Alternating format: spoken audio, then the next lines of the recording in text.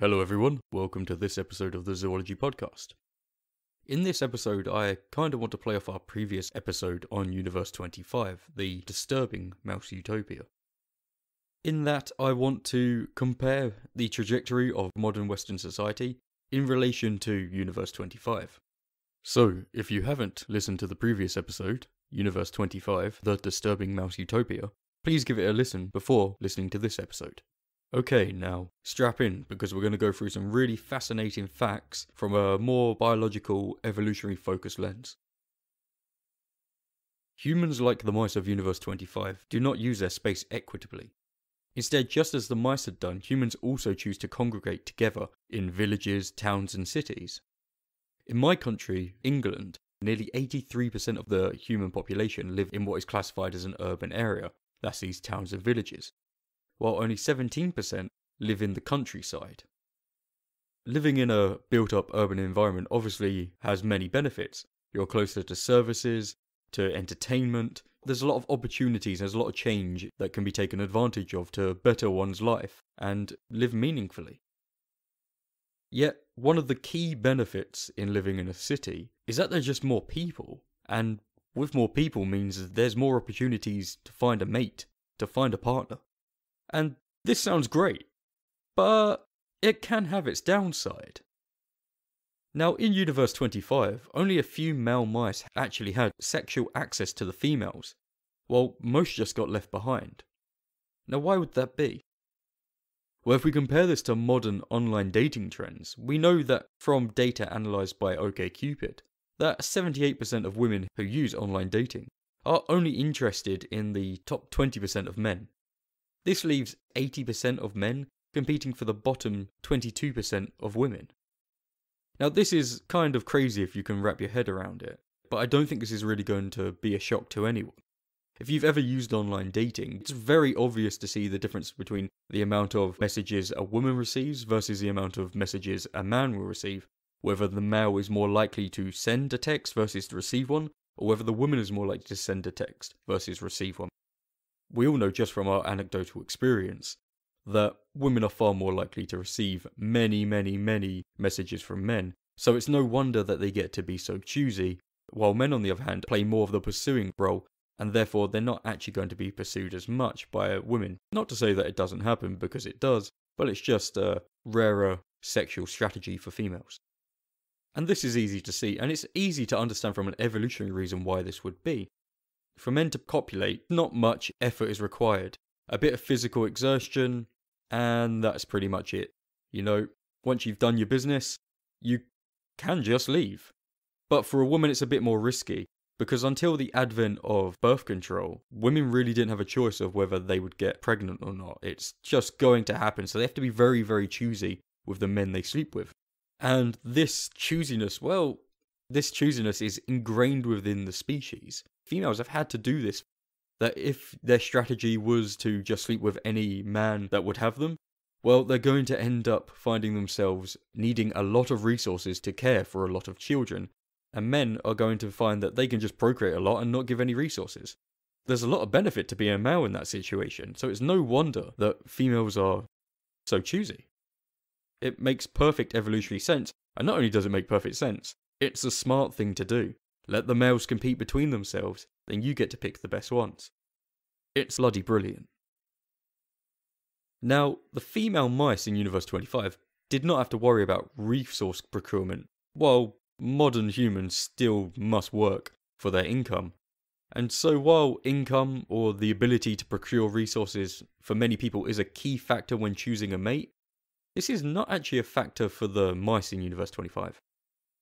So what happens when we take away such a key external pressure? Well, you tend to amplify the biological. And what I mean by this is that you allow the females to choose the most physically and socially attractive males to mate with. And this obviously results in fewer and fewer males getting mating access, and most being ignored entirely. But don't worry, we're going to talk more about this in just a minute. So moving on, in Universe 25 we had the beautiful ones. The mice who spent most of their time preening and avoiding mating. Well, in the West, we see a massive emphasis placed on personal beauty. This isn't a unique thing to the West. It's a universal human trait. Beauty signifies youth and fertility, therefore it's no wonder that people try to amplify this. Yet, in the youth of today, we are seeing fewer and fewer sexual encounters when compared to previous generations. For example, a 2016 study showed that among American adults aged 20 to 24, 15% of millennials born in the 1990s had no sexual partners since the age of 18. When you compare this to Gen Xers born in the 1960s, it stood at around 6%. Alongside this, a 2020 study showed that for American adults from 18 to 24 years of age, significantly more men were reported as having no sexual partner when compared to women, while 14% of men were reported as having 3 or more sexual partners compared to the women's 7%. Women are reported of having significantly more sex than their male counterparts, while 74% of women currently have one sexual partner. This number was only 57% reported in males. Yep, you heard that right. More American women are having sex than their male counterparts. But what does this mean? Well, clearly, unless these women are choosing to have homosexual relationships, then it must be that only a few men are servicing multiple women, while the other men are being left out to dry. Just like what we saw with the mice of Universe 25. Now, this isn't really a shock, because both mice and humans function on the same evolutionary function to breed with the most physically and socially attractive partner. And so, therefore, it's not a surprise that women are choosy and only engage in sexual acts with what they consider a high-valued male. Well, we also see this in online dating again. Data taken from OkCupid showed that when women and men were asked to rate how attractive the opposite sex is on a 0 to 5 scale, 0 being the least attractive and 5 being the most attractive, the results might be surprising to some. Men rated in a standard bell curve, which means that most women were rated between 2 and 3 on the scale, while significantly fewer women were rated as being extremely unattractive, that's a 0 to 1, or very attractive, a 4 to 5. Now women didn't rate men as kindly. Instead of a nice, fair bell curve, women rated men in an L curve. Or putting it simply, they rated 80% of men as being unattractive. While some were rated as attractive looking, only a very small percentage were actually rated as being attractive. And come on ladies, that's just not fair. And this is a really scary statistic. Men, pray to God you don't find yourself in a resource-abundant utopia. Because unless you're lucky enough to be in the few percentage of men who women find attractive, well, you might find yourself checking out of society like the mice who occupied the centre of Universe 25. Well, that's unless you can migrate to a new place, one with hardship where virtues beyond physical attractiveness and sociality are valued. We found from Universe 25 that males who were not able to acquire a mate or emigrate to another place in search of opportunities become socially withdrawn. And it's not really hard to see why that would be. I mean, if you don't have any mating opportunities or any way to better yourself on a personally individual basis, what can you do? You can just give up, because there's nothing to drive you. You've taken away the root evolutionary cause from many male characteristics and desires, the opportunity to procreate. If you take away that key cause in, well, what our species and every species pretty much gets up to, what else do you have left? Your genes therefore have no purpose. They're destined to go into the void. Why compete at all? Well, we see in places like Japan, for instance, the rise of what is known as the Hikikomori. People who become totally withdrawn from society, locking themselves in their homes and not engaging with wider society. There's over an estimated 1 million people currently living like this in Japan, and most of these people are men. One 2019 study found that men were significantly less likely to be a Hikikomori when living in a location with services and work opportunities, which makes perfect sense. Yet, a flaw with this study is that all their subjects were drawn from urban locations. I have been able to find one study, which came out in 2020, and this study found that in their chosen rural location, a place called Hapo-Cho in Akita, around 6% of their respondents were classified as Hikikomori. I'd be interested to see if this rate of being a Hikikomori is more likely in urban places than rural. Although this may not be the correct defining distinction. I would think that the defining distinction would be not only access to mating opportunities, but also access to facilities and ways to better yourself individually, alongside being a valued member of a community. It seems like these aspects to me would be what really drives male behaviour, the ability to better oneself, better the people around you, and father children, because ultimately as animals, that's what we're here to do.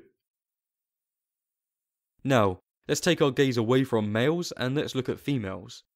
In Universe 25, the females became far more aggressive, taking over many of the roles of the male in things like territory defense and offspring defense, yet at the detriment of providing for said offspring.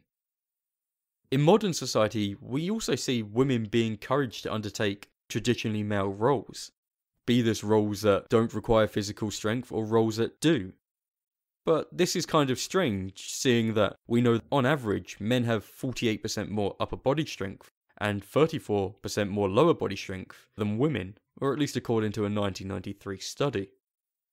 And we all know just from our regular lives that men happen to be taller and they do happen to be stronger, so it's no wonder that men have slipped into certain roles more than their female counterparts. It's no wonder that men make up the majority of firefighters, will make up the majority of work which is physical, such as bricklayers or construction workers, or even roles that are entertainment valued, such as MMA fighting or boxing.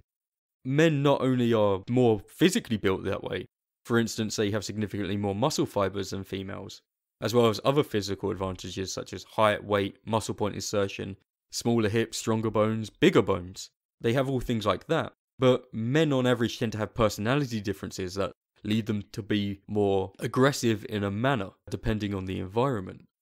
For instance, men are far more on average disagreeable than women, and this is one reason why you get so many more men in prison than women being put in prison. It's an evolutionary aspect. Men have evolved to protect women, so it's no wonder that a lot of these traits have been passed down, because they have what made our ancestors successful within their prehistoric environment, and we're still currently struggling with how to adapt that to a modern environment today. But because the modern environment has changed, humans, both men and women, are having to change with it also. And this means that women are getting more opportunities to fulfill traditionally male roles, and that's great.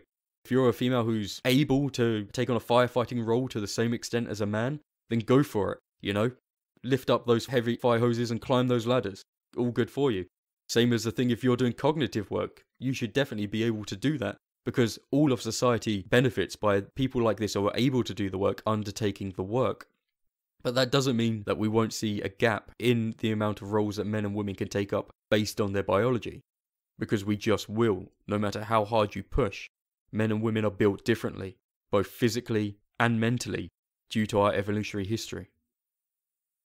So, what we found from Universe 25 is that not only once these females started taking on male roles did they conceive less, this then had the further impact of it reducing population growth. Well, I don't think it's a surprise to anyone. Most people who listen to this podcast should know. The West is seeing a massive decline in fertility rates. In 2019, the fertility rate was 1.53 births per woman. That's well under the 2.1 needed births for population replacement. Yet, if we compare this to the 1950s, Western women were having on average 4.7 children throughout their lifetime. That's a big difference. Actually, if we look into a projection in the future, by 2100, 23 nations are expected to have their populations halve, and this includes places like Spain and, drastically, Malta. So, can we compare this type of population decline in Western civilization to Universe 25? Well, Universe 25's population decline was thought to be brought about by the circumstances in which the mice found themselves. Are we seeing those same circumstances play out within Western civilization? Well, we're definitely seeing more people congregate in cities. We're definitely seeing greater access to mating opportunities for females, and this having a drastic impact on an equal number of males having mating opportunities, because females just, well, like they should. They pick the higher quality men. Unfortunately, my fellow men, you have to better yourself to become more desirable to women. This is just an evolutionary drive through sexual selection. But it is having massive ramifications on society. We are seeing a massive population decline. And we're going to have to deal with this somehow. simply because we have social services and we have things like pensions that we need to deal with. So, are we currently in a death spiral, just like the mice of Universe 25? Maybe, but maybe not. We're pretty smart as animals. We can probably figure things out, and I imagine that we can figure out a way to incentivize people having more children to stabilize our populations. Because while you're going to have things like immigration and emigration, because we're not a closed society, we're not like Universe 25, people can move in and move out. And that does account for a lot of increases in the population we've seen in the West. But in the future, we're obviously going to have to figure out a way of handling these issues. So, is the West in a Universe 25 of our own making? I'd imagine probably not. Not overall, not to that simplistic of a scale. Things are far more nuanced. But I think it's important that we understand the environmental circumstances that resulted in the death of Universe 25. And if this could potentially happen to human societies if placed under the same circumstances. We are animals after all. Bloody marvellous, smart and extraordinary. But animals nonetheless.